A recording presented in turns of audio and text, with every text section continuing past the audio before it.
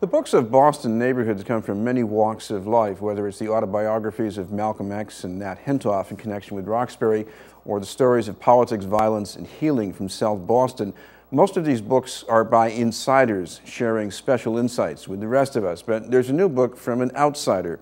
For all the neighborhood ties, he really is like the rest of us, often trying to fit in, even if it requires standing up and putting up a fight. He was born in Dorchester and spent many years running a business and living in South Boston. The title of his book is The Constant Outsider, and it's published by exlibris.com. We'd like to welcome the author, Tom Cirignano.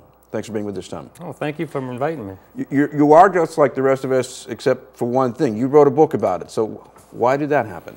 Well, it really wasn't my idea. I mean, over the years, you know how you talk to friends and relatives, and you might mention in conversation how different things happen to you, and people seem to be amazed at all the things that happen to me. So many times I heard, you know, you should write a book. So finally I started to make notes, and I said, maybe I do have enough material and things that happen that would be able to be put into a book. One of the things I almost take for granted in reading your book was how normal your life was. I come from Dorchester originally myself, and in those days when we were growing up, kids really did run all over the place in the streets. Mm-hmm. And in your case that happened, but it always, well, not always, but often enough it turned ugly for you. Yeah, it did, and it wasn't of my choosing. And it took me a long time to figure out why, you know, some of the reasons that might have been, and I try to go in depth of those situations in the book. So you're from an Italian-American family, and most of the kids in this neighborhood in Dorchester were from Irish-American families. Mm-hmm. They were the ethnic taunts. They were picking on you and driving you batty. Yeah. So did you say, I'm going to talk to my dad, he's going to straighten that out? Oh, no, that's one thing I never did. I never talked to my dad because I don't know why. He was intimidating to me, and I don't think... See, I wasn't the type that went out to look for fights. My dad was a fighter, and I knew that he would say, you know, attack these people or punch them as hard as you can, and that just wasn't in my nature, and finally I had to learn how to do that.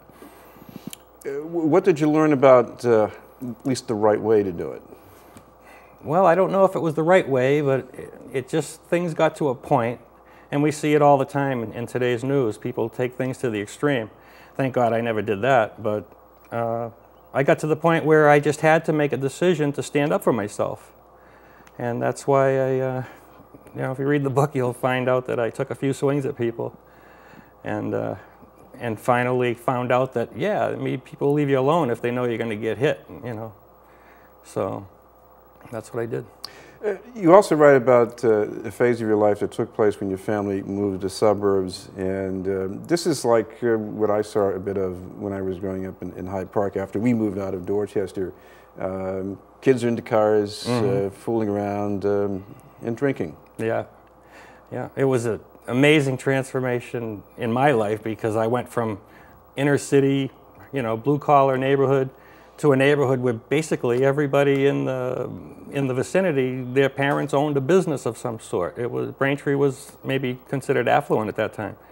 And so these kids had a lot of time and a lot of money to play with. They bought cars, they had fun, and it was all within view of my bedroom corner window. I mean, the Colbert school that I ended up hanging around in, I could see and hear everything that went on over there, and I explained how I made a decision that I had to get in good with that group, and I took all the steps, you know, necessary to do so.